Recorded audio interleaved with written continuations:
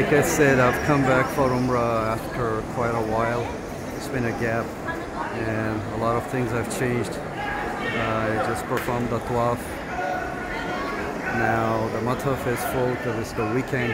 However, a lot of these places are going through renovation and expansion. So there's a lot of detours one has to keep in mind if you're short on time. Get the latest information before you come here so you won't spend too much time unnecessarily. Going towards Safa and Marwa.